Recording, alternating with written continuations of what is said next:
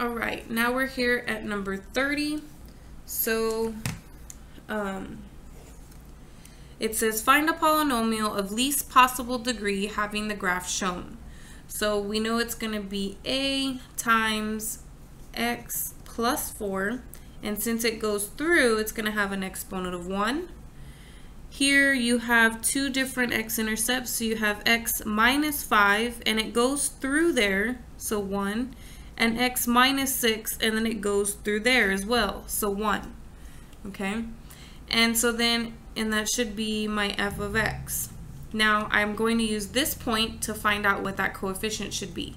So the y value is 60, and the x value is 0. So I get 60 equals a times 4, negative 5, negative 6, 60, and a times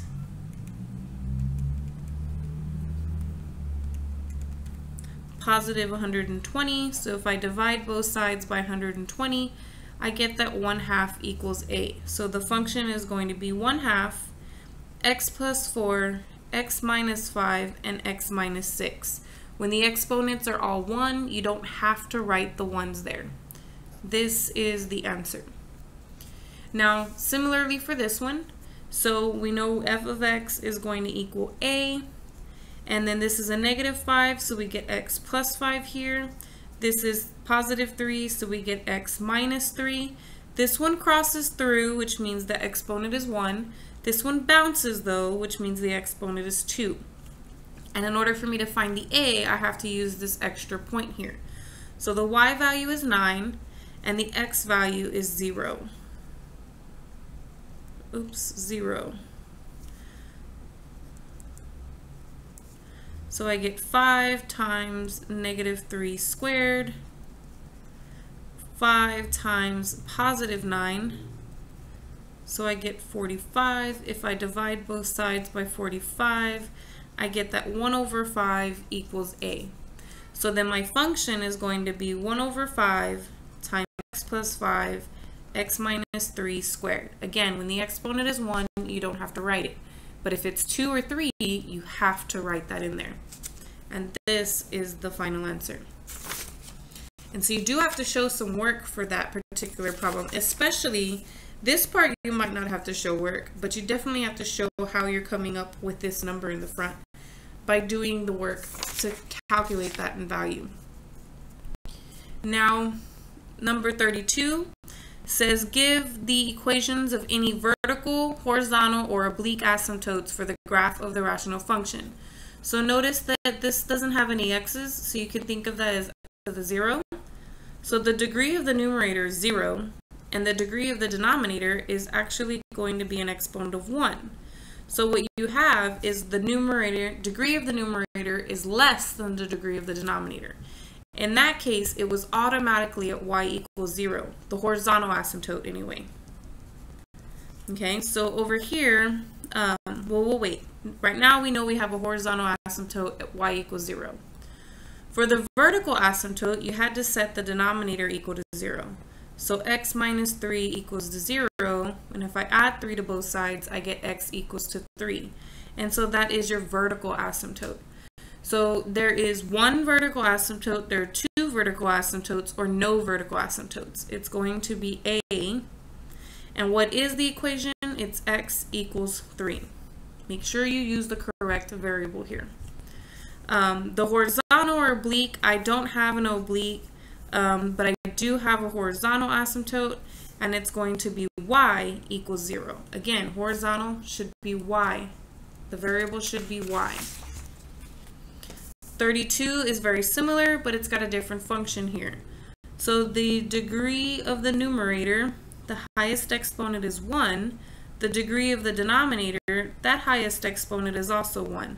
So they're the same.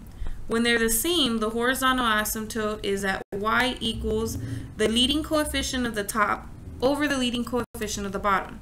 Since this is the term with the x in it, the x to the 1 power, I'm going to use his coefficient, which is negative 5. And then this guy had the exponent of 1, so I'm going to use his coefficient, which is 2. And I can't really simplify that. It's just going to stay negative 5/2. Now the vertical asymptote you actually get by taking the denominator equal to 0. So we have 2x plus 6 equal to 0. If I minus 6 on both sides, I'm going to get 2x equal to negative 6. And then if I divide by 2 on both sides, I get x equal to negative 3.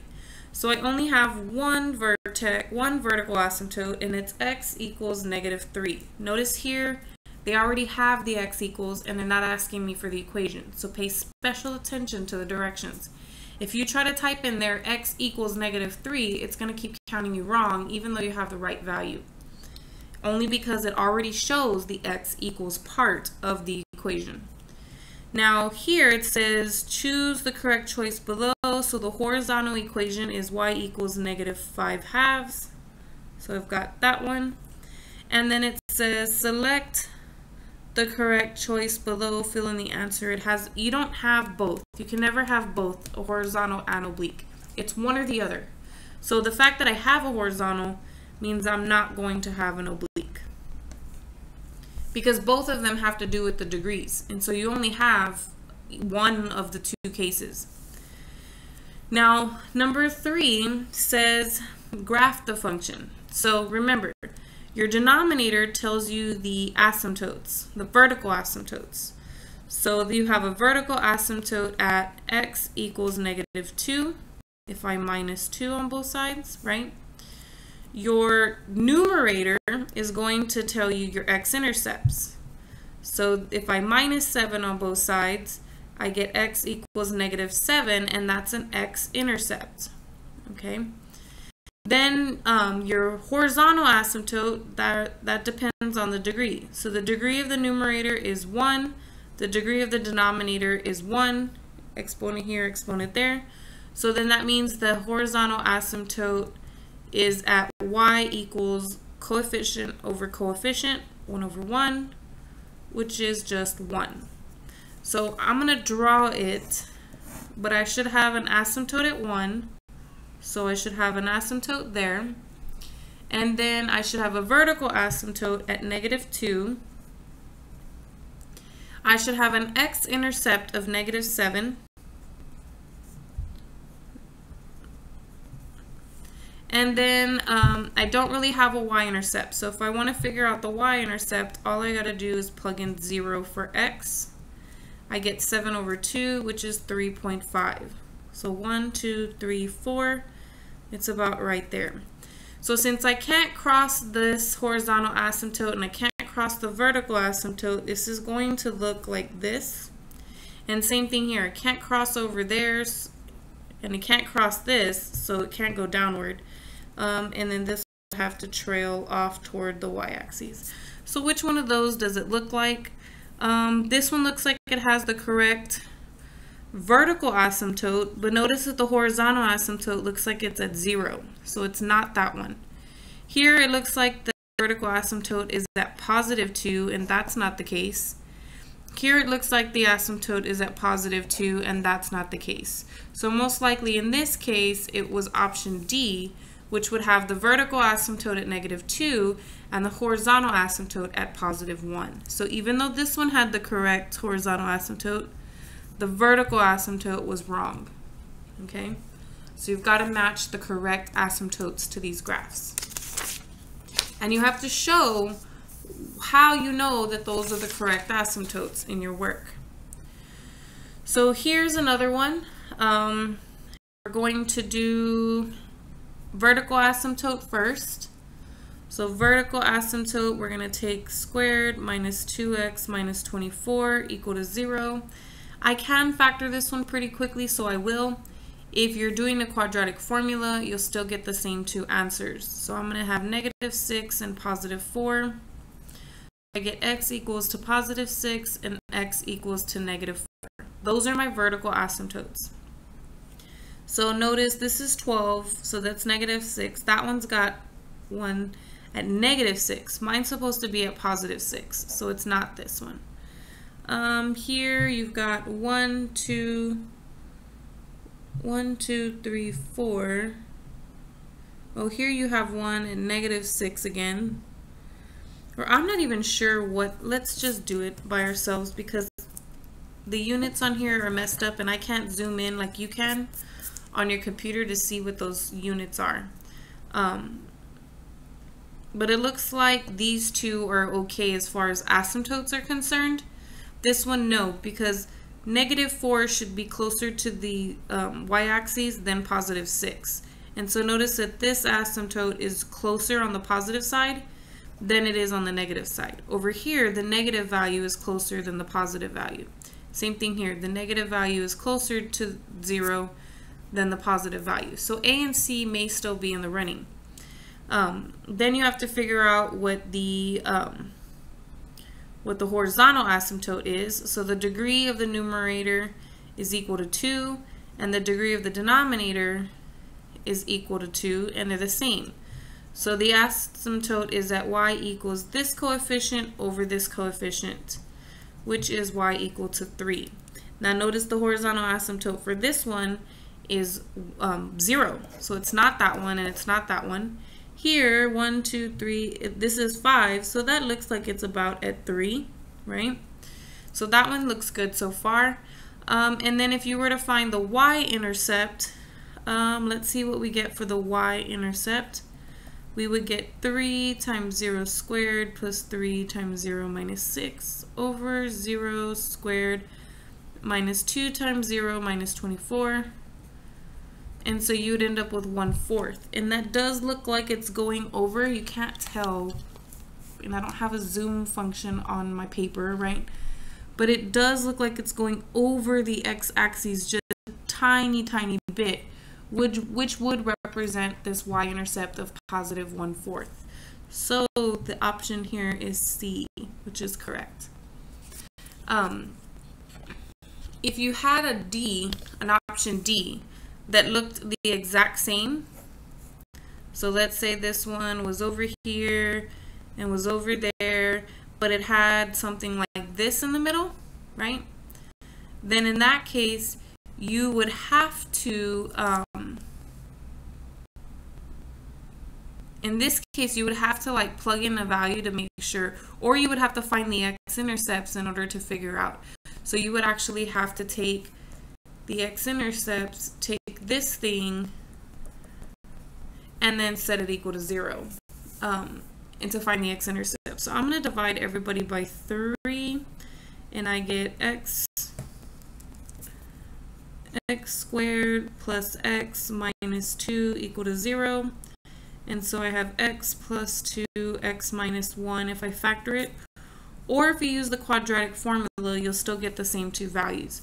So I should have x-intercepts of -2 over here and a +1 over here. And notice that if I had an image that were going upward, I wouldn't be getting both of those x-intercepts. So it would have to be this guy here, which does cross the x-axis about right there and does cross it again about right there. Okay. So finding all those bits of information, the intercepts and the asymptotes, is going to help you to determine the equation of the graph, or the graph itself. Now here we're going to go backwards. Okay, so now we're trying to determine the function. So we know that the you basically are going to have A, and then the x-intercepts. So we're going to have x minus, well, that's a -4, so we're going to have x plus 4, and then x minus 0. It goes through and through, so the exponents are 1 and 1. Then the denominator, I do have a vertical asymptote there at -2, so this would actually be +2. And I do notice that the horizontal asymptote is lifted up at 2, which means these should have the same degree. So if there's 2 of them there, that means there's got to be 2 of them here. And not only that, is if it's lifted up at 3, that means this coefficient needs to be a 3. And so what is the equation going to look like? You don't ever write x minus 0, you just write x. And they usually put the x, the single x in the front, over x plus 2 squared. And so for 37, we're going to do something very similar. So we know that you have A, and then the x-intercept is actually here and here, which is -2, so x plus 2, and at 0, which is x minus 0. And then you've got a vertical asymptote there at, that's -6, this is -5, so x plus 5. Notice again that the horizontal asymptote is at 1, so that means this degree has to match this degree. So this needs to be 2, and since that value there is a positive 1, then that means the a value would have to be a positive 1. Now we don't ever write the positive 1 coefficient, and we don't ever write x minus 0, we just write x. And then you've got the x plus 2 next to it, and the x plus 5 squared at the bottom. So that would actually fit this option here. Okay, I am a little bit over 15 minutes, but I am on the last problem, so I'm not going to do a whole nother video just for the last problem.